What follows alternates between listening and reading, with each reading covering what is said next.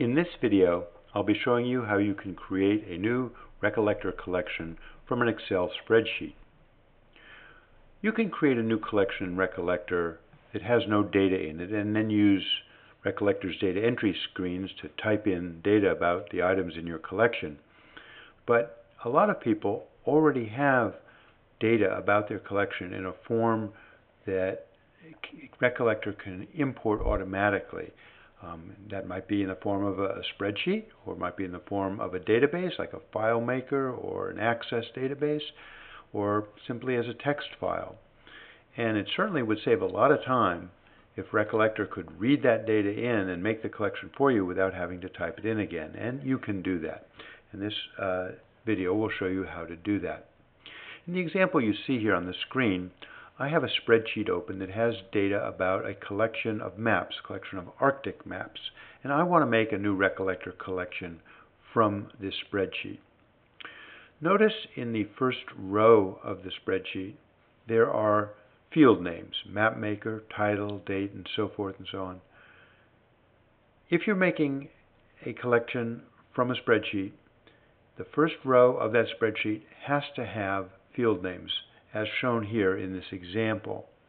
And the reason for that is that if the first row didn't have field names, Recollector would have no way of knowing what are the fields it should use in constructing the new database for you. So, let's see how you proceed here. Let's start up Recollector. And when it opens, it's now showing the last collection that I happen to be working with. But what I want to do now is I want to create a new collection. So I'm going to switch over to the Control window and click on the Create New Collection button. It tells me I have to close the existing collection that's open, so let's do that. And now we are at a window that's asking us to make a choice. Do we want to create a new empty collection with no data in it, or do we want to create a collection from existing data? And that is what we want to do. And we want the second choice here, to create a new collection from an Excel spreadsheet.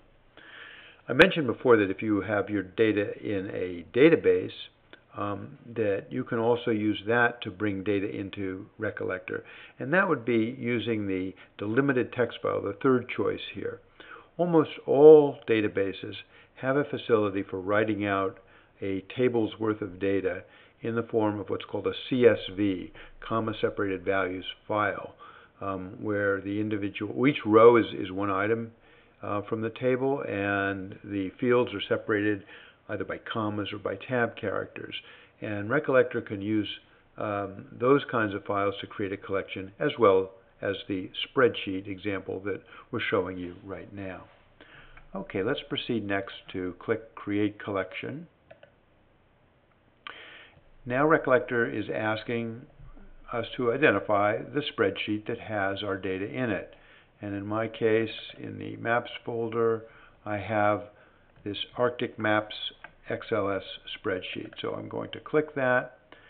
Recollector is briefly open the spreadsheet. You probably saw it opening there. And then it brings up this window. And this window is the heart of the creation process. Now I'm going to interrupt for just a second here. I've been showing you the Windows version, how this is done on the Windows version, but if you are running the Macintosh version of Recollector, the steps for getting here are a little bit different. I want to show that.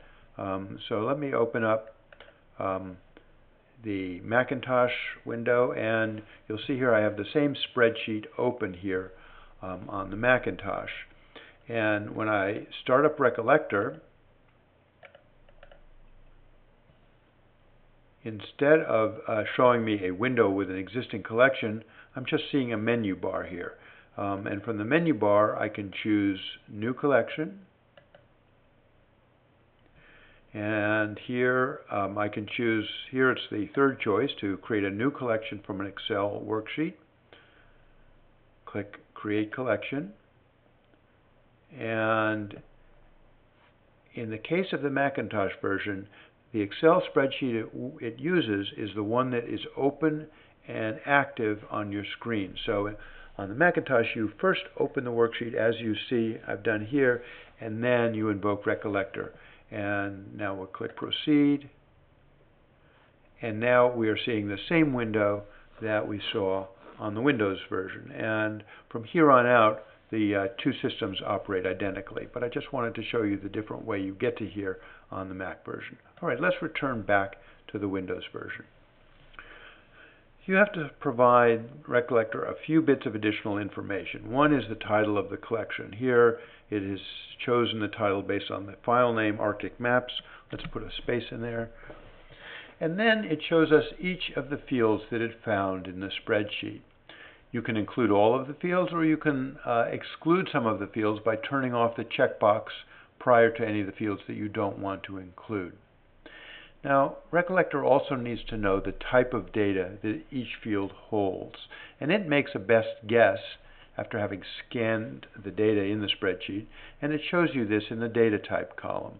But you can override what Recollector guesses at if you have better knowledge about what kinds of data the fields hold.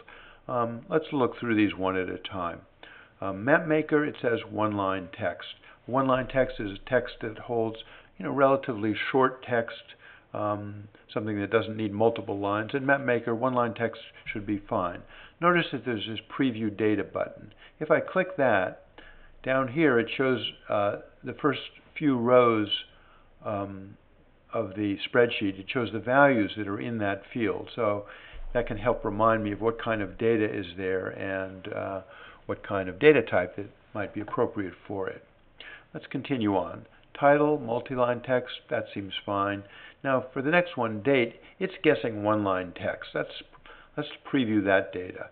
Well, we just see some years here, but obviously in some of the rows there must be some additional characters that make it think it's a text.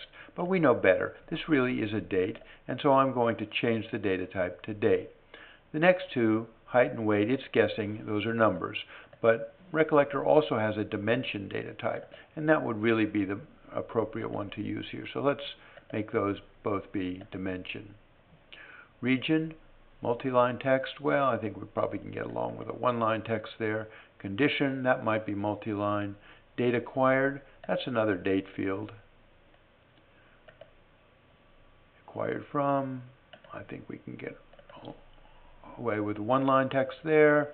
And price. Now price, we actually have a currency data type, so even though it looks like a number, we'll tell it it's actually a currency. So now we've gone through and we've fixed up the data types that Recollector will use when it's importing the data. And the last thing is the thing at the bottom, has to do with what's called the ID number field. All Recollector collections contain an ID number field. It's used to uniquely identify each record. If you have a field that already can play that function from the ones that it pulled in from the spreadsheet, you can choose to use that. Otherwise, you can do as I've done here, ask it to create an ID number field and to automatically generate sequential ID number values for me. So I think I'm ready to go. Let's click OK. And now it's asking me to store the resulting collection file away somewhere. And it's suggesting as a name for that file, arcticmaps.xml. All Recollector collections are saved as a single XML file. So that name, that's fine. And I'll have it put it here in the same maps folder that the original spreadsheet was in. That's fine too. Save. And now the last step is it's telling me that it created the collection successfully, but there's some modifications that I might want to make. I might want to add some new fields that weren't there in the spreadsheet, or I might want to make some modifications to fields. I can make those modifications now, but any of these things can be changed later as well. So you're not required to do anything additional now. And so let's click the No Further Changes Now button, and up comes the collection. Comes up the collection window. So all of the 202 rows of that spreadsheet have now been imported, and I can see them. I can look at any individual row to see the details there. This has clearly saved me a lot of typing, not having to re-enter the data for this particular map collection. And as I mentioned before, you can do the same thing, bringing in data from a comma-separated values file, which you can generate from pretty much any of the typical database programs that are out there. So that's how you get started making a collection from existing data.